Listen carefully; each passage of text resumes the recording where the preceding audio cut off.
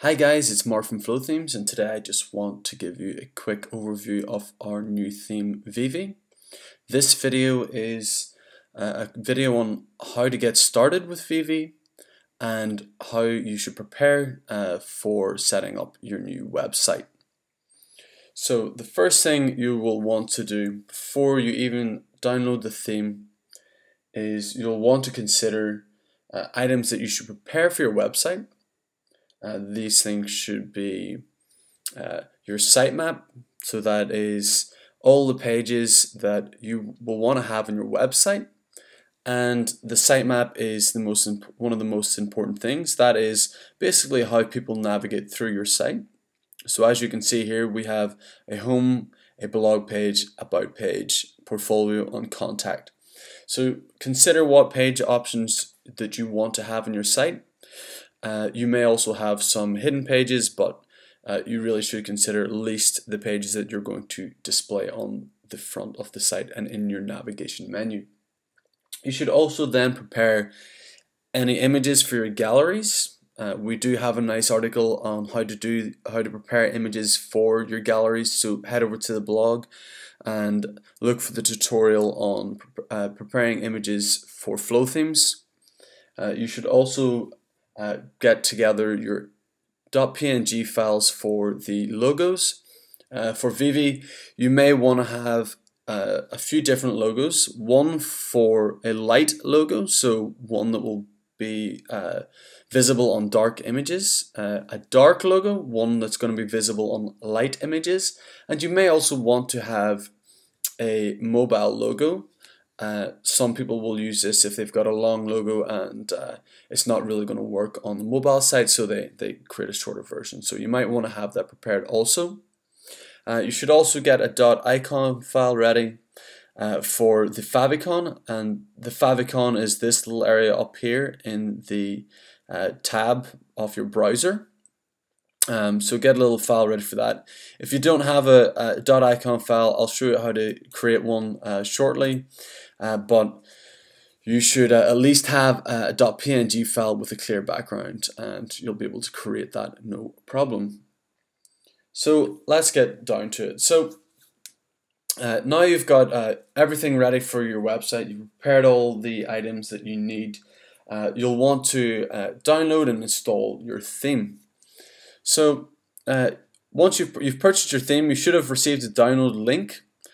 If you haven't received a download link, you can head over to flothemes.com/myaccount, and in here you will be able to see any of the themes that you have downloaded with Flothemes, or any of the themes that you have purchased. You'll also see all the resources with the themes. There may be icons, some fonts, and the PSD on the layouts. So if you haven't got it already, head over to flothemes.com/myaccount, download the theme. It should be a zip folder. If you're on a Mac, it may be unzipped automatically. But gather everything up and put them into a folder. I've created a folder for my website, so I've created a getting started folder, and as I mentioned earlier, I have all my resources in one file. So this is going to make it much easier for me to create my website. And as I said, the file itself may be unzipped for Mac users, so if it's unzipped, that's fine. You don't need to do anything. If you're on a Windows computer and it's not unzipped, you can go ahead and unzip the file, and you'll have all your resources for Vivi. So head over to your WordPress site, head on over to Appearance Themes, and in here you'll want to click Add New, and then you'll want to upload theme. So you'll want to choose the file from your resources. So as I said earlier, I went to my get started file. I've unzipped my vivi.zip folder, and inside you'll see another file called vivi.zip. You'll also see some other resources, an export.xml, some first steps, the settings files, and also a child theme. That's useful if you are going to be modifying any of the templates that are in Vivi. But for now, you'll want to upload your vivi.zip file. open that, install it. And a note to people, don't activate this theme if you're switching themes. So if you have already got a WordPress website, it's live on the internet, don't activate the theme straight away. Your website's going to be a mess.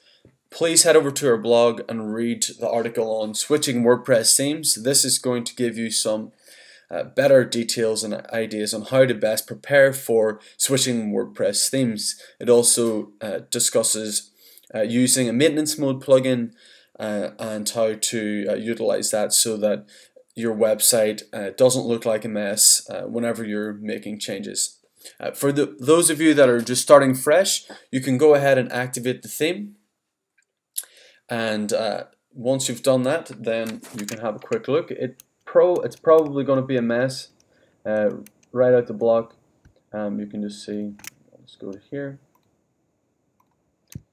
and right now you can see it's kind of a mess. So that's fine. If you want the demo content, you can also download that as well. You can go to Flothemes General Settings, and you can select the demo version, and you can import the dummy data. I'm not going to do that for now. I'm just going to show you quickly how to get everything set up nicely, and then later in this series I'm going to show you how to create your contact pages, your portfolio pages, your blog pages, and setting up slideshows for the home pages, etc. So I'll cover that all in the next videos, but for now I just want to give you an idea of what other items you should do before you start customizing your theme. So the first thing you should probably do is get your permalinks are SEO friendly. So head over to Settings, Permalinks, and in here you will probably have the default WordPress URL settings. This is not a friendly or SEO structure. Use post name. You can also use month and name, but post name is the preferred structure for the web. So select post name and save the changes. This will make sure that your URL links are going to be nice and friendly for search engines. The next thing you will want to do is set your site title. So go to Settings, General, and in here you can set the site title, so Flothemes. And you can also add a tagline. I've added Vivi overview. You can put in whatever you want here. This is also important for SEO and it will also show up in the results for Google. So you can see here I've got Flothemes Vivi overview. That's reflected down here. So add whatever you want in here and then save that. The next thing you'll want to do is you'll want to add your logo. So head over to Flothemes and header settings. There are quite a few items to add for the logo option. Right out of the box you'll have a text logo, so that will be the site title. To add an image logo, go over to image logo. You will want to upload a .png file with a clear background, so you can go ahead, click upload. I already have added the files to the media library. If you haven't added it already, you can go back to your resources folder, drag and drop it in, and it will upload right into here. Select it, and it will be chosen here. You will also see that there's an area here that says enable text logo color based on the slideshow image color. Now this is great for the home slideshow. I'll give you a quick view of that. So you can see the slideshow right now, it's got dark images and it's using a white logo. But for instance, you might have light images and the white logo isn't going to work for that, so you'll want to upload a dark logo as well. And this will change if you have selected this option to change whenever the color of the slideshow is dark or light. So turn this on if you want. You don't have to, but it is a great option. You'll want to then upload a dark logo to show on light slides. I added the same logo as the main logo because it was a dark one. And then you can also upload a light logo. So I've uploaded a white version. Again, it's a .png file with a clear background for any of the dark slides. so that it's going to be a white logo. It's going to show that real nice contrast, and it's going to be really visible to your clients. It's really important for your branding. You should also then think about setting a max logo width. I've set mine to 200 for now. You can also set the logo width for mobile devices, so I've set it to 150. You probably don't want to be going much larger than 250 pixels, as you want to take in as many devices as possible, and you want them to fit into the screen. You can also enable a search option and the social links for the header, and that will be in the menu. You can see that here. There's a search option and the nice social icons, so you can go ahead and add those as well. I'll give you a quick overview of adding social links now in a moment. So you'll want to save the changes. The social links won't show up straight away, and so to add those you will have to go to Flothemes and social networks, and in here you can add all the links for your social networks.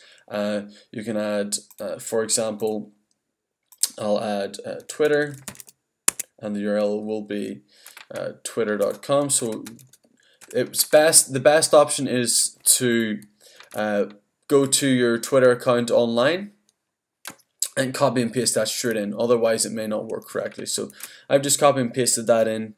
You can add your custom icons and custom hover icons if required, but it's not necessary. Just close this up and then just save. So that will add the Facebook and the Twitter to our site, and that will be in the menu. The last thing you will want to add is a little favicon. And now the favicon is this little icon here up in the navigation menu, and again you can do that in Flothemes general settings, so that's here. And if you scroll down to custom favicon, you can upload the favicon. As I said before, if you don't have an icon, you can click on this link here, and this will take you to convertico.com, and that will convert a .png file to an icon. So I'm going to do that now just to show you. I've got my small favicon. It's a V, and it's a .png file with a clear background. I'll drag and drop that in, and then you can see here that it will give me a download link for a .icon file. So go ahead and download that, and then once you have that, you can upload it straight into the Flothemes general settings. Let's see, let me just go to downloads. I'll add the icon, drag and drop it in, select, and I'll save those changes. It may not show up straight away on here. You may need to refresh the page a few times for this to work. As you can see, it's worked straight away, which is great. There is the V icon here, so go ahead and do that, and then you should be ready. So that's just a quick overview of getting started. The next videos will cover how to create the rest of your pages, as well as adding slideshows and galleries and blog posts. So continue on in the tutorials, and hopefully you'll be able to get your site set up in no time. Thanks.